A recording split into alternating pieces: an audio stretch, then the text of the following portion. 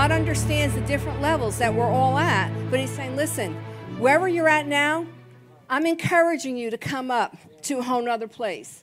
If you're not praying, I'm going to pray and decree impartation that you're going to start praying. If you're already praying, but you're not, we're going to pray that it increases. Then if you're praying for 9 hours in tongues, I'm going to have you lay hands on me and pray for impartation to help me out. But I mean, listen, we all need to be praying in the Spirit. If you're not praying in tongues, we'll pray for you to get filled with the Holy Spirit. But I promise you, the Holy Spirit, he's saying, I want you to go beyond. I want you to experience the oil, the glory. I remember there were a time, Peter and I, we were in Fort Lauderdale, and we were at Mahesh Chavda's church, and that's where Derek Prince had started this church. And they were worshiping in there, and I mean, these people, it was midweek, so midweek is different than Sundays. Midweek are those who want to go the extra mile most of the time, right? And so I know some people work, I get all that, but they were going the extra mile. And I mean, the glory of the Lord filled the house. And the only way I was able to get out of the service, I had to crawl on my hands and knees to get out. I couldn't get up. The glory of the Lord was so thick. Like it might take you 12 months to get healing from ministry. Boom, the glory of God comes, it nails you. And you have healing and deliverance that takes place. But listen to this. So we know that God has designated us. Remember, just say, I am a house of prayer. And it will not be controlled by thieves. Don't you hate thievery? Don't you hate injustice? We've been on this mountain long enough. And so the Lord, I'm just going to segue here a moment. The Lord, a couple of weeks ago, was speaking to me out of Deuteronomy. And I know he meant it for me over certain things, but I'm going to still give it to you. And so in Deuteronomy, and this is all related to prayer, it says in Deuteronomy 1:2, it says that they were on an 11-day journey from Horeb by way of Mount Seir to Kadesh Barnea. And it's interesting because that word Horeb, when I looked it up, it means a waste place, to have slow decay, to be in ruins, and to be dried up. And a lot of times we've been on a journey that seems like it has been dried up, that it has been a waste place, and it seems as though sometimes that, like, what in the world? It's only supposed to be 11 days. Lord, you said the suddenlies of the Lord, and it seems like 40 years, right? And so it says here, now it came to pass that Moses spoke to them and so forth and so on. In verse 6 it says, the Lord our God spoke to us in Horeb, in that waste place, in that place that seemed to be dried up, in that stinky place, saying, you have dwelt here long enough at this mountain. And that word dwelt there means to break off old mindsets, but it means to be married, to abide, to settle, to remain. And one of the things in shifting our prayer life is we have to come out of agreement with certain lies that we have believed. We cannot allow that whole mindset of defeat, or I'm just so frustrated, I don't know what the point is, or the enemies of the past. He's saying to us today, the word of the Lord, you have dwelt here at this mountain long enough. Whatever your situation is, the Lord is saying, you have dwelt here. You have remained, you have abided here long enough with this mindset where you have become one, where you have become married to that lie. You have dwelt here long enough, period. Basta, you need to move on. And I said, well, Lord, help. And then it says, turn and take your journey and go to the mountains. Now, isn't this interesting? He says, go to the mountains of the Amorites. That was the enemy. The Amorites, they try to make you feel weak and feeble and guilty and shame-filled. Well, the Lord's saying, face your fears. Turn.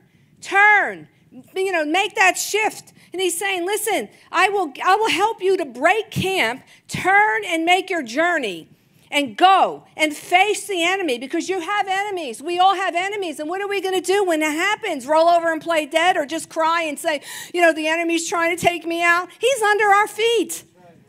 Yes, and you might feel like it at times, but that's why we gather together. That's why we pray. That's why we decree the word of the Lord, because we are not defeated. He is. The Lord took the keys away from him. So we have to come out of that and say, he's after me. No, he's not after you. He's afraid that you're going to be after him. So he's saying, face the enemy. There's the Amorites. You're going to go. You know, when they were crossing over, when the Lord spoke to them about the promised land, the Lord didn't remove the giants. Now, I would have been thrilled if he did. But he wants to learn how to fight our battles. Right? We can't have everybody else fighting it. We have to do it. So now, the next scripture, you can go to the next slide. I think I have it right. Okay. All right, Matthew 16, 18 through 19. And by the way, before I say this, the deeper conference that's coming up, we have Jane Hammond, my husband's, but this kid, Jonathan Stidham, they're prophets like you can't believe. And we have a lot of the young prophets that will be here. If you're not a prophet, doesn't mean you can't attend. It's for people that are evangelists. It's for, apostles. It's for the fivefold. But it's really encouraging people to gather together, young and old, because majority of the people there are going to be young. We're young, but they're just a little younger than us. And, so it's tri-generational. That's how we're to operate. But I really want to encourage you to come out. It's going to be really amazing. You can check out this guy online on YouTube, Jonathan Stidham. Wow, the way they flow in the power of God is amazing. Okay, I'll go back. All right, Matthew 16, 18 through 19, it says, "And I say to you that you are Peter, and on this rock I will build my church. And the gates of Hades or death will not overpower it by preventing the resurrection of the Christ. And I will give you the keys, authority of the kingdom of heaven. And whatever you bind, forbid, declare to be improper and unlawful on earth will have already been bound in heaven. And whatever you loose, permit, and declare lawful on earth will have already been loosed in heaven." Now, we pray this all the time. I'm sure you hear us in this church. I bind you, Satan. In other words, I forbid you from having operation and whatever, because we have that authority. We have that right to forbid, and we have that right to permit. And it says here, but he said, I will build my church. And that word church there, when you look it up, is the word ecclesia. Now, Dutch Sheets has the most amazing teaching on ecclesia, on the church. And so I really encourage you. You can probably go up on YouTube. First time I ever heard him speak on that was at Global Spears a couple years ago, right? But I Googled it. I just wanted to see what, like if you Google it, what it says. And so I'm going to read to you about the ecclesia. So he says, I will build, he said, on this rock I will build my church. It wasn't for just a sweet little gathering and for, a cook-off. And listen, that's all fine. But that's not who we are. And so the ecclesia was a principal assembly of the democracy of ancient Athens. The assembly was responsible for declaring war, military strategy, and electing the strategio and other officials. It was responsible for nominating and electing magistrates. And so then the other portion, as you can see, they were called out to govern. And this is what the Holy Spirit is saying to us. We are not just called to be nice little Christians who turns our cheek when someone's getting us upset. It's more than that. It says here, for centuries before the New Covenant was written, the Greeks were using the word ecclesia to describe a group of citizens called out for governmental purposes. They met on a regular basis, and they voted, and they discussed new law proposals and military strategy. They gathered around the empire, the Roman Empire, or king, to hear and record his words, and they were to see that his will and desires were implemented across the kingdom. We are called to implement his desires across the kingdom. And it says this is how we as the ecclesia are called to function as rulers under the supreme ruler. We are to decree his voice and to decree those things. In Genesis 1:26, it says that we are called to rule. We're called to subdue. I just want to get it. I always say it backwards. We're called to, hold on a second here. And God blessed them. us and said to them, be fruitful, multiply, and fill the earth, and subdue it, using all its vast resources in the service of God and man, and have dominion over the fish of the seas, the bird of the air, and over every living creature that moves upon the earth. He's saying, see, I've given you, this authority. So he's called us to be fruitful, to multiply, to subdue, to have dominion, right? So these are strong words, all right? So we all have that authority in us. A lot of times people think that, well, I don't really have that in me. It's just for a certain group of people. We all have that authority to rule and to govern. So we start in our home. Well, first of all, we start in our own lives. Then in our home. Then in our workplace.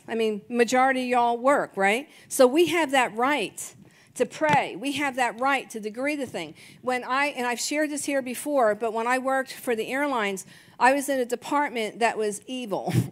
It was evil. And so how many of you ever worked in a place where you felt like you were in hell? Okay, well, it was hell on earth. And when I got this job, I thought, you have got to be kidding me. But I knew I needed to transfer out. So here's the thing. I was in a situation that I needed to transfer because I would have gotten fired there. So I knew I needed to transfer out.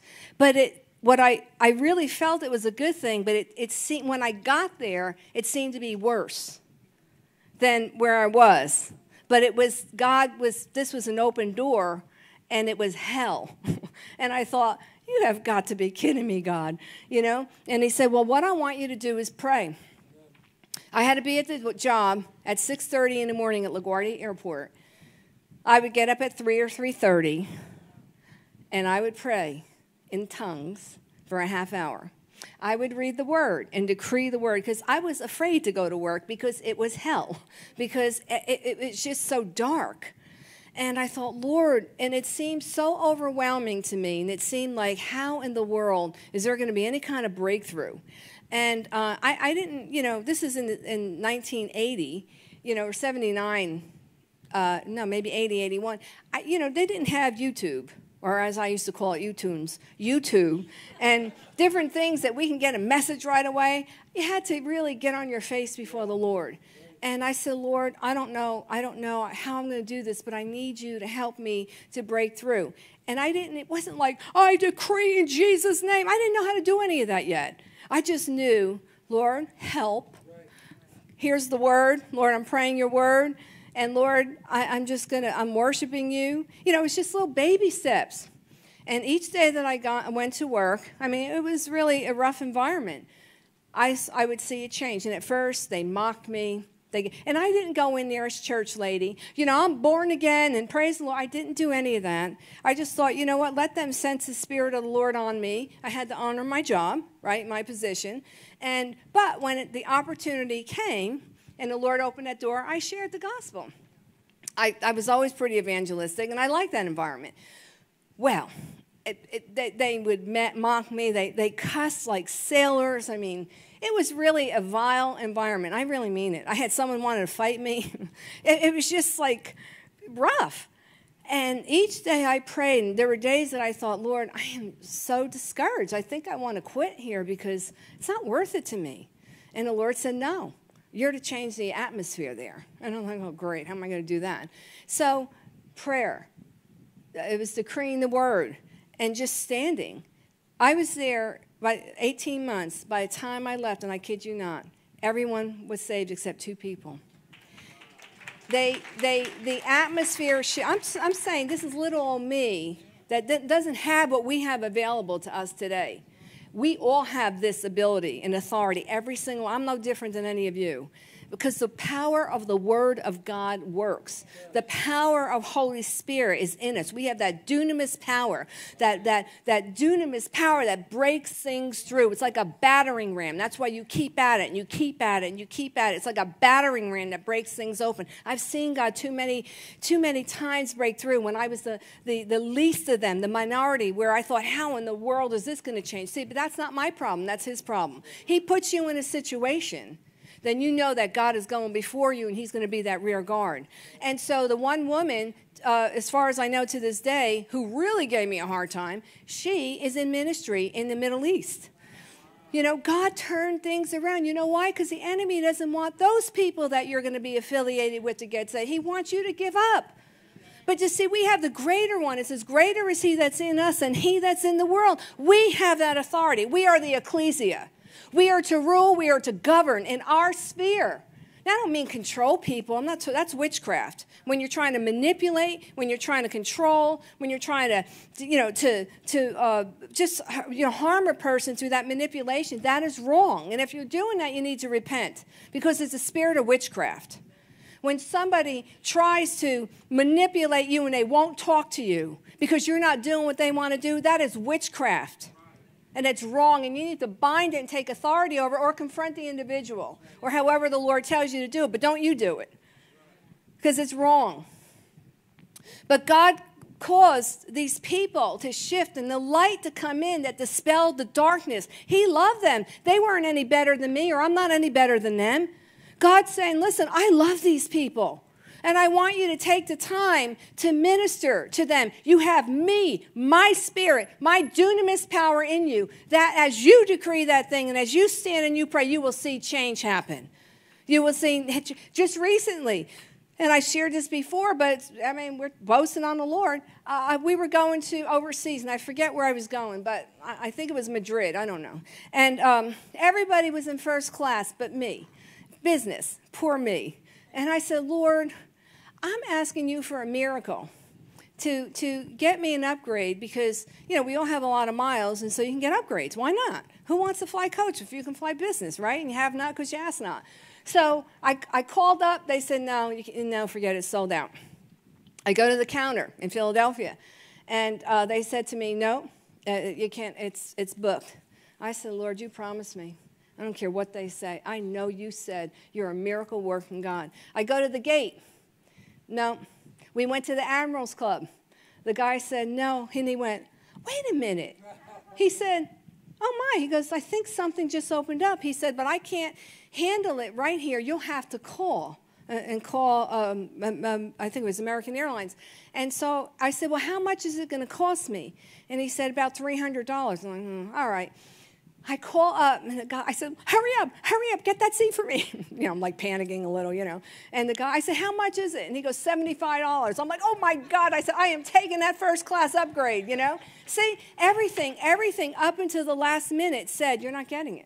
Said no, but see, God has final say. That's why we have to build our faith up. It's not just like, all right, God, I want this thing now. No, it's developing that rapport with him. It's developing that prayer life with him. It's like, Lord, every day you're worshiping.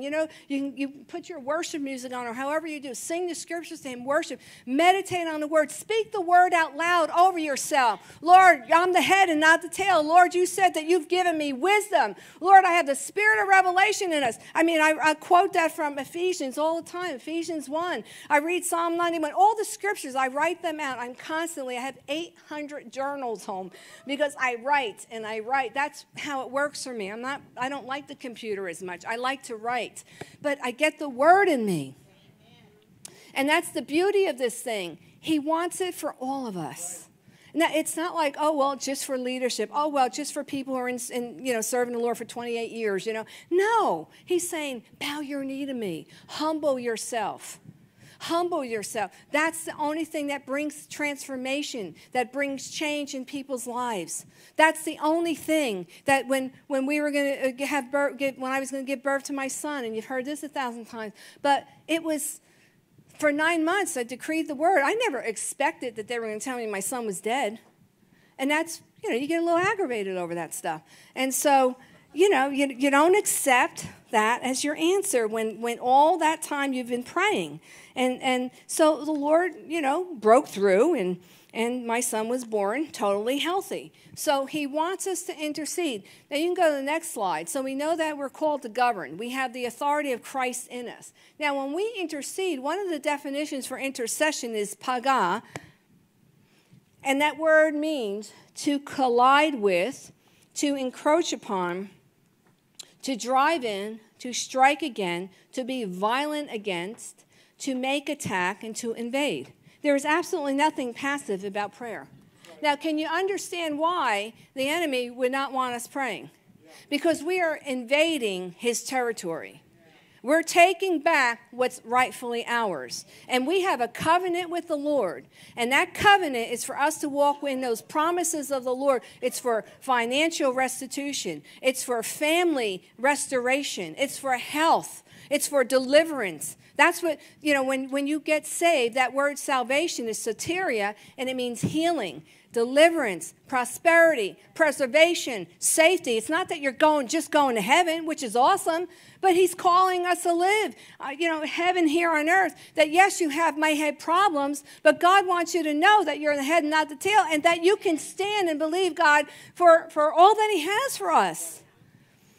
And it's not just for a certain group of people again. If you're struggling with addictions, a lot of this stuff, you're struggling with fear. It's mindsets that we have to come out of agreement with. The Bible says, I've not given you a spirit of fear, but of power, love, and of sound mind. But if every time that's all you're thinking on and rehearsing day in and day out about, how afraid you are, well, guess what? You're going to be afraid.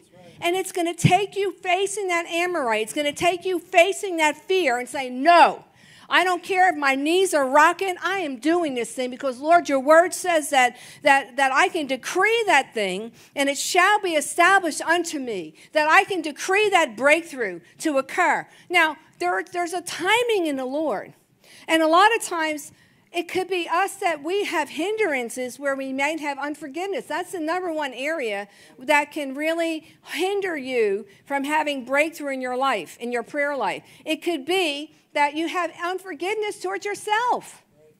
It could be that you have unforgiveness towards others. Check your heart out. It's not worth it.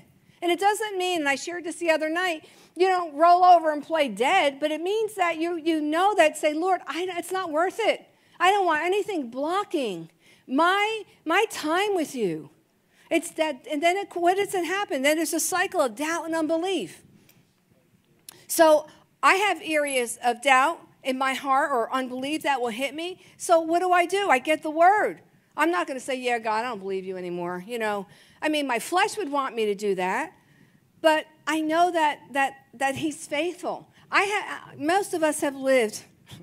We weren't all raised up in church without God, and it's way better to live with God, right? And so the enemy, he knows that we're born again, so what does he want to do? He wants us then to pull back.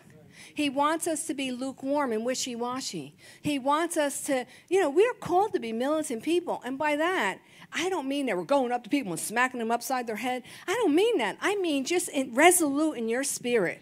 I am not backing down, devil, and you better back down because you're under my feet. In our prayer time, Lord, like a battering ram. That woman, what's her name? In Luke, I think it's 16, the woman that kept going to the unjust judge, and she kept going. And one of the versions says that, oh my God, this woman is wearying me. He said he was an unjust judge. She's wearying me, and I am like, one of the versions said, black and blue from her.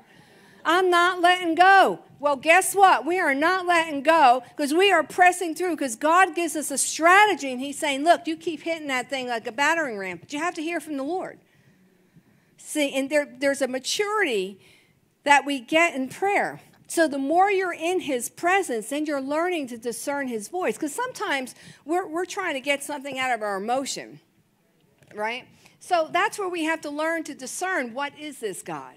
And then that's where you get counsel from people that you know that are mature in the Lord. Because a lot of times, and I've said this before, I'll have people come and say, I heard from God. And basically, they're saying, I want your opinion, but they're really not. But they heard from God. They just want you to agree with them.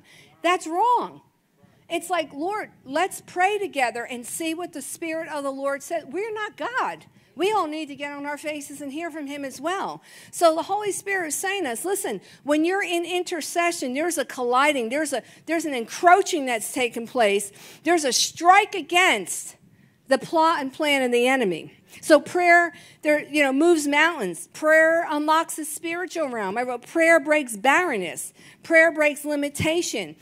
Resistance to satanic strategies. There are times that you just know there's no rhyme or reason, and all this calamity could be happening. All this stuff is hitting you from the left and right and back, and it's coming against you. That's a spiritual attack. We have to understand that there are spirits that are specifically assigned against us. The Bible's real clear about that. This isn't, hokey pokey stuff. But you know what aggravates me is that it's okay for the world to have Harry Potter stuff all over the place, which is full of satanic stuff and teaching people how to put curses, and people let their kids read it. And we can do, you have everything like with Disney, and so much of it is satanically laced, and the movies are showing, little kids having homosexual relationships. But God forbid we mention what the Bible talks about, the spirit realm. And we're crazy. And we're too fanatical. Well, that's why things have gone down the toilet, because we're not dealing with what we need to be dealing with. And God has called us to recognize these things. When Paul and Silas were in Acts, and they were off to prayer, it says. They were going to prayer. That girl with divination kept saying to them, oh, these are men of the Most High God. And you might say, well, she's saying all the right things, but she was coming from the wrong spirit, and it was a distraction. And Paul got mad at her, and he rebuked that spirit of divination. That spirit hates prayer. So we're also dealing with a spirit realm that comes against us to pray, and it's called a spirit of divination. In other words, it's a python spirit, because when you look that word up, it's pythos. And that spirit of divination tries to coil itself and take around you and take your breath away. Now, how many times have you tried to pray and you felt like there's just this resistance? I don't want to pray. That's just too much with this stuff. I'm telling you, there's a spiritual assignment against us. But Paul, and look what happened. Paul, the town got mad at him. And they beat them. I'm not saying we have to get beat, but sometimes in our emotions and what we're going through, we get that beating, that attack. But they got beat. But what did they do? They praised. They worshiped. How many of us, after we got beat and we're hung upside down, going to be praising and worshiping in prison? Well, they knew that there was a strategy that kicks the enemies behind. He hates worship. He hates prayer. He hates the word. These are the weapons that God has given us to overthrow the enemy. And so what did he do? They were worshiping and they were praising the Lord. They said the military was in front of him, behind him. He was all locked up, and the angels came in and unlocked it. See, there's a spiritual angelic host that's on our behalf too. It's not, we can't reason all this stuff out. We have to understand it's supernatural. The angels came in. How many of you need angels to come in and unlock certain things? I know I do.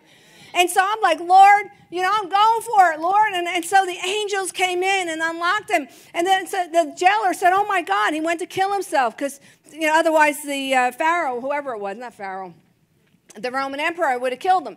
And so he said, what must I do to be saved?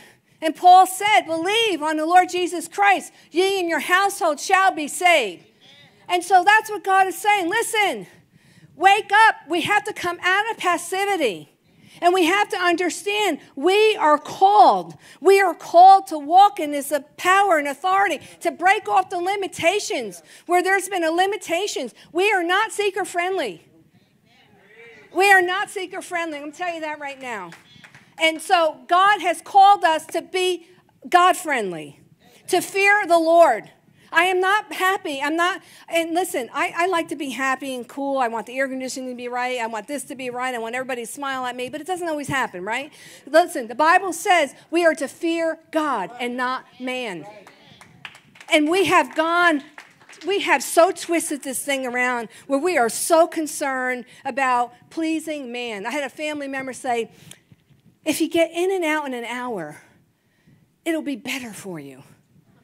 Well, God doesn't always work that way. And it's not about in and out in an hour. It's about, Lord, what is pleasing to you? I'm not saying you have to drag things out either. And if the presence of the Lord is in there, then leave. But here's the thing. God is saying to all of us, we have got to build our house of prayer. We have got to say, God, what is pleasing to you? I have to stop with all the con artists, with all the baloney. I don't want to just be a fig tree that looks good and has all these leaves around me and there's no fruit. I want to see the shift. I want to see that change. And God is saying to all of us, come on, I love you too much to let you stay where you're at. And I want you to have this breakthrough. I want you to go up. I want you to have peace. Listen, you can have turmoil in your life, but have the peace of God that passes all understanding. You cannot buy peace. I said, Lord, you are Jehovah Shalom. That He's the God of all peace. He's the God of all comfort. He's our healer. He's our deliverer. That's who He is. Are you studying the character of God? Are you studying the names of God? You know, only God can cause this hope to come in us. He says, hope deferred makes the heart sick. He says, but I'm a God of hope. I'm a God of all comfort. If you're not in that place, it's like, Lord, where have my eyes been focused? Am I just focusing on what's happening? Listen, I've been in funks. Trust me. So I am not speaking to you in any kind of disrespect at all. I have been up here and I have been down here, and it really is much better up here. And I mean, I have been down there where I'm like, oh, God, I don't even know if I believe in you anymore. I mean, I've been there, pastoring a church doing that, so trust me. And so, you know, and I'm like, Lord, help me. And He says, stop complaining. Just stop going over and over. He said, just start worshiping, and then I'll just stop it and say, Lord, forgive me, and I'll just start worshiping. So we have to catch ourselves, because what's happening is our soul wants to build its muscles. And I said to somebody, I don't remember, I said the picture that the Lord always gives me is I see a picture on, like I'll see my flesh, and it has those hand weights, and it's building up its muscles. And the Lord always says to me, whose muscles are going to be bigger, the flesh or the spirit? And I'm like, oh. And then so I'm like, oh, God, I praise you when I start worshiping again, because, we go through these motions. And so the Lord is saying to us, to rise up. He doesn't want the enemy to have our prayer life. So I want to read some scriptures, all right? And then we'll close. And we're gonna activate you. I said, Lord, how do you want me to handle this? He says, I want you activating people. He said, I want people to know that they have to pray. And please hear me. I'm not saying you're not praying, but there might be some that you're not praying. Some of you are praying. Some of you are praying long amounts of time, but we want to get a 24/7 cycle of prayer. I want you to know that when you're going to your job, I don't want you to say, oh, God, I can't believe I'm here. Look at what these people, they all get on my nerves. Well, that's praying to the enemy, if you want to look at it like that. Let's just say, Lord, you know what? I call those things as being out as though they were. That's what I did at my job. Lord, I thank you, even though every single one of them I don't like, but Lord, you love them. I mean, hey, listen, you might as well be honest. I didn't like them. I said, ugh, this one in particular. I said, but God, you love her. You love her, and help me to see her through your eyes, Lord. Help me to walk in love, and when I want to give her a little smack, help me to walk in love, oh God, and not, let me lay hands nicely on her. And so, Lord, help me. Have you ever felt that way? Right? It's like, I got to love her. Oh, Lord, I have to love him. Yes. I said, Lord, help me. Help me. Help me. And I'm telling you, I needed help on that job. And so, and he did. I said, give me that heart. Change the atmosphere. Let this atmosphere one of light and not darkness. Lord, I bless every person in there. I mean, there were honestly, and I was learning this stuff, and there were times this one individual was like, you want to spit. But God said, I love her. I love her, and I want her saved. I love her. And I'm like, ugh. So I had to bind the enemy. I'm serious, bind the spirit. Take authority over it. And I was in awe. And I have to say, I didn't even go into this. It wasn't like, well, I know exactly what's going to happen. I'm like, oh, my God, help me, Lord. And then when I started to see the change, I was just as surprised as they were. So, the Lord, he just loves to work us. And he's stretching us. And he's stretching us. And he's stretching us. And he's stretching us. And how many of you like to be stretched? When I used to work out with a trainer many years ago, when I worked out with a trainer, she would have me do these 20-minute stretches, and I used to want to smack her because I said, would you stop it? I mean, it's really hurting me. And she would stretch me, and she said, this is more important than the exercise itself. And, and I didn't like it, but that stretching was good. It makes you flexible. It makes you limber. That's what God wants. He wants us to know that he has called us. And listen, you can say, well, I'm new in this, and I don't really know. There's supplication. There's intercession. There's the watchman anointing. There's the seer's gift. Hey, don't worry about it. The Holy Spirit knows right how to meet you where you're at. He just wants you to start talking with him. He wants you to read the Bible, and he wants you to put some worship music on. Now we have all this stuff and worship him. Just sit there and listen to him. And if you haven't prayed, start 10 minutes. Just start 10 minutes. then progress to 15. It's like when you're working out. You know, you're on your bicycle, you start off 10, you go 15, you go 20. It's the same thing. You're working out your spiritual muscles. And so God is very practical. So, all right, you can go to Ezekiel 22. And I'm going to close and we're going to pray. So I sought for a man among them who would make a wall and stand in the gap before me on behalf of the land, that I should not destroy it, but I found no one. All right?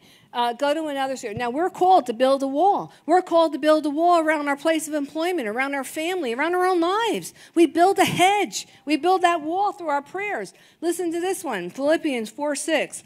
Do not be anxious or worried about anything, but in everything, in every circumstance and situations, by prayer and petition with thanksgiving, continue to make your specific requests known to God. See, we have to replace the anxiety and the worry and give it over to the Lord. Cast our burdens unto him. Don't be anxious. He's saying, don't worry. Anyway, we all know that doesn't ever accomplish anything anyway. Let's go to the next one. In Hebrews 4:16, it says, therefore, let us with privilege approach the throne of grace, that is the throne of God's gracious favor, with confidence and without fear, so that we may receive mercy for our failures and find his amazing grace to help in time of need, an appropriate blessing coming just at the right moment. And the reason I love this is because of the blood of Jesus Christ dying on the cross, we have access to the mercy seat. In other words, we can go before the throne room, because many say, well, I don't know that I can really do this. I mean, I'm not totally right. That's why we repent. And then he says, come boldly before my throne. You have a right. I have a right to come boldly to pray before his throne. He wants us. He loves us. And he wants us to know that he wants to provide strategy and wisdom. Remember what ecclesia is, to govern, to dictate around those things. We can do that. 1 Timothy 2:5. Next one. 1 Timothy 2:5. Is that up there? All right, Romans 8:26. I'll read that one. All right. In the same way, the Spirit comes to us and helps our weaknesses. See, that's Holy Spirit in us. And so you may feel weak and alone, but you're never weak and alone. It says we don't know what to pray or what prayer to offer or how to offer it as we should, but the Spirit himself knows our need, and at that right time intercedes on behalf with sighs and groanings too deep for words. The Holy Spirit helps us to pray. That word helpeth in the Greek means to strive with, to help in obtaining, to take hold of one another. See, when we learn to call out onto the name of the Holy Spirit, to the Lord, it's spirit, soul, and body, he's there with us, helping us get through. You're not alone. Right. You're not alone. I don't care how bad your situation looks. You're not alone. I don't care how demonized a family member might be. You're not alone. God is saying, greater is he that's in you than he that's in the world. You have great authority. We have seen miracle upon miracle of people's deliverances and healings that has been phenomenal. And we have many here that can come up here right now and share of the amazing testimonies of the goodness of our God. Of people who have been healed of diseases, of addictions, I know in my own life of the depression that I had struggled with and the suicidal thoughts all the time. You know, God turns it around. I don't know how he does what he does, but he does, and that's why we yield and we surrender unto the Lord. You know, there's a scripture. Do you have Romans 8:34 there? Really? All right, well, I'll read it. Who is the one who condemns us? Christ Jesus is the one who died to pay our penalty, and more than that, who is raised from the dead, who is at the right hand of God interceding with the Father for us. The Holy Spirit is always there making intercession, and when you're feeling condemned, that is another area that would try to prevent you from praying. When you're feeling condemned, it's not God. He never condemns us. He only convicts us. So he's saying, who is the one that's condemning you? It's not Jesus. Jesus he wants you to recognize where you're at, to recognize your sin, but he doesn't want you to stay in the place of defeat.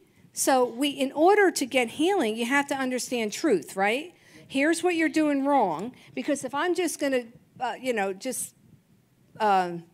not even address or what do you call that, confront a situation, how is that person going to get help? We have to confront the situation with truth and love, and then here's what you need to do. That's what God does to us. You can't get all bent out of shape if there's any kind of confrontation. You have to understand, God doesn't want us staying where we're at. But I'm asking you today, where is your heart? Where is your heart at? Are you in a place where you just say, man, Lord, I just love your presence. I want to get there. Some of you might be there. If not, God is saying, listen, I want to help you get to that place where you just love my presence. He's not saying, oh, here they go again, these people. How many times am I going to have to tell them? No, he's like, take my hand and let me bring you along. Let me take you to that place to help you in that place of victory. See, that's a loving Father. That's our loving Father that we have. Now, those whom he loved, the Bible says he does discipline. And discipline is not harming us, causing us illness, causing us to be depressed. But it's like, when you get in that place, it's like nothing seems to work and you're frustrated. It's like, oh, what's going on? And then and after a while you fall to your knees and say, okay, God, I give up. See, that's his goal, is for us to surrender. We have to stop blaming everybody in the world for our problems. And so right now I'm asking you to just look at your own heart. Forget others around you. They may have aggravated you. People on my job aggravated me, but I was still in control. I had to allow Holy Spirit to deal with me, that I have a mindset and I'm aligned with him, and not allow somebody else's rotten attitude dictate how I'm going to behave. Not happening. Now, is it easier said than done? Yeah. But you can do it. And so the more you're in his presence, and it doesn't mean you don't roll over and play dead. You draw a line in the sand where you're not going to allow any type of, abuse or anything. I'm not suggesting that. What I'm saying is, Lord, I want my spirit man to be stronger than my soul. Yeah.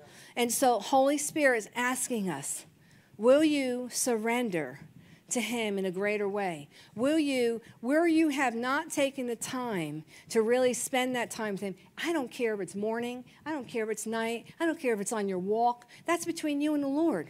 It's that you do it. It's that your heart is yielded, that your heart is soft, and that your heart is surrendered to the Lord. Because we have gifting, we have seed in us that God hasn't been able to tap into because we've been negligent. We have pulled back. We haven't allowed the Holy Spirit, and there's frustration to deal with us. And so he, like I said, he's thrilled with us. He loves us. And he's saying, I just don't want you staying where you're at. As parents, that's why you push your kids to do things. Clean your house. Go to school. Get good grades. Why? Because you don't want them to stay where you were at. You want them to be better than where you're at, right? Well, that's God. So I'm going to ask you to stand.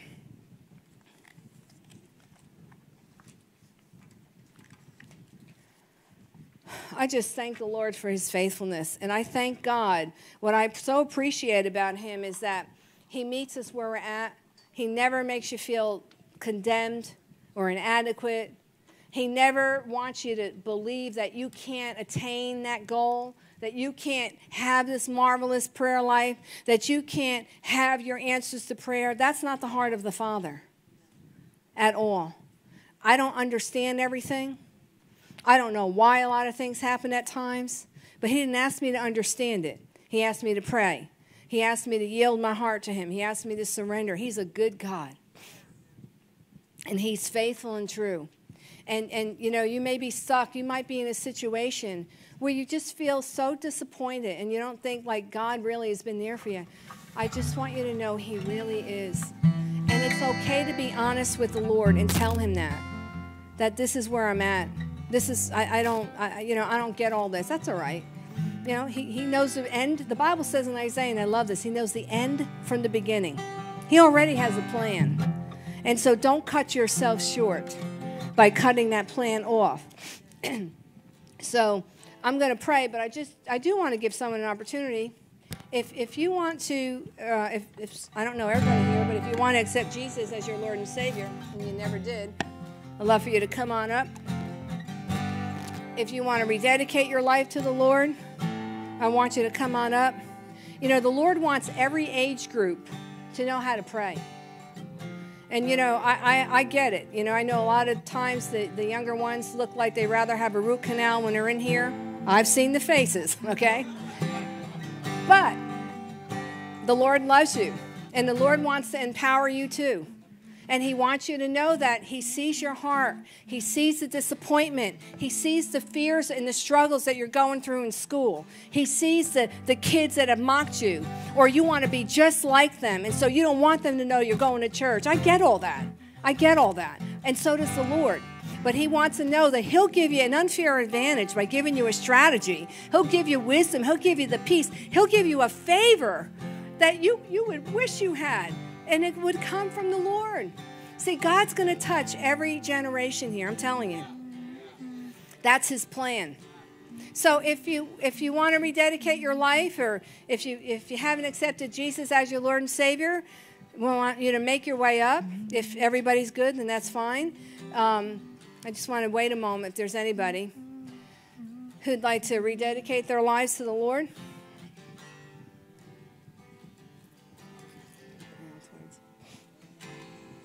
All right, so we're going to pray. So Holy Spirit, we just thank you for your faithfulness here. And Lord, I thank you that you are giving us a charge to move forward and go beyond in you.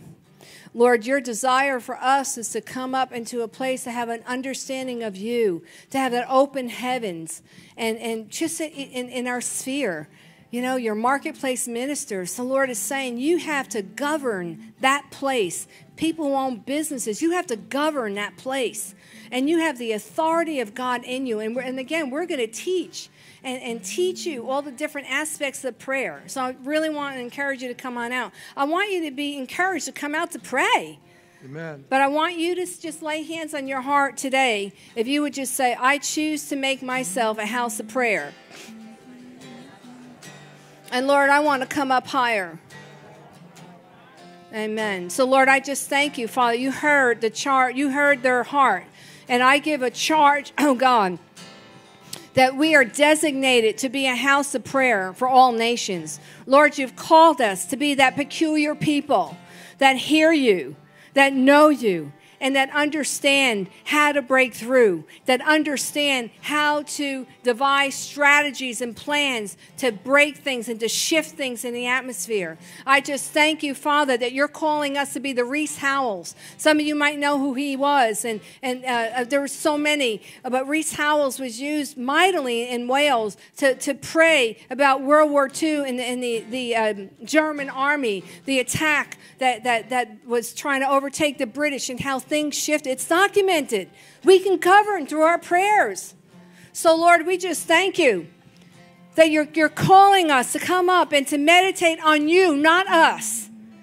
Lord, we repent where we have only focused on our problems, where we've been navel starers, oh God. Lord, we want to shift that where we focus on the great I am, the character of God, the goodness of God. And Holy Spirit, we just thank you that you're activating our prayer life. You're activating that intercessor, that prophetic intercessory call upon us. The watchmen, there are many watchmen. Lord, activate the watchmen. Activate the seer prophets. Activate your intercessors. Activate all of us here, oh God, that are called to pray. Lord, we thank you that your word says in Job 22 that we shall decree that thing and it shall be established unto us. Your word says in the light of your countenance will overshadow us. And it says, and even those that are not innocent that we're praying for will come to know you. So, Lord, we just thank you that you have given us power to decree. Life and death are in the power of our tongue. But, Lord, we will decree your word. Lord, your word says that you said that your people perish for a lack of knowledge. We're destroyed for a lack of knowledge. Not anything else but knowledge. Knowledge of the greatness of who you are and discernment. So, Lord, I decree and declare that there will be a rise here for a hunger of your word. Do it, Lord. Lord, where we will be devourers of your word. So, Lord, we just thank you for your presence here. We thank you, Holy Spirit, for miracles. We thank you, Father, for businesses. I'm telling you, I really feel like the Lord is emphasizing businesses here. And the Lord is saying that he will give you strategies. Some of you are asking for why there's been delay, why there's been frustration in your businesses, or The Lord is saying that he will devise that plan. He wants you to wait. He wants you to get that hope. He wants you to understand that he is the God of breakthrough, and he will break through in your businesses. Now, I speak to every stagnant area in these businesses, and I decree a breakthrough. I say the wind of the Holy Spirit will break off the stagnancy over businesses right now in Jesus' name. Lord, we just thank you. We thank you, Father, that you have a plan here. And we thank you, Holy Spirit. We thank you, Holy Spirit, for what you want to uncover and reveal. We thank you for all the businesses here. And we thank you and decree increase in Jesus' name. In Jesus' name. Hallelujah. And the other thing, before I close, I just want you to encourage you to pray in tongues. Yeah. Pray in tongues every day. Start off 10 minutes. Go to 30 minutes. Go to an hour. Go as long as you can. Go all day long. You can be praying all day long, driving your car, riding your bike, if you ride a bike, walking, whatever you're doing, you can be praying in tongues. Right. I want to encourage you with that. So if anybody wants prayer, we have a prayer team here. Did you want to say something? Oh. Say something else. I'll call the prayer team up. And if anybody wants prayer today, please come. But I just want to hear great reports of your prayer life and how it's changed and how it's increased. And I'll tell you about mine too. In Jesus' name, amen.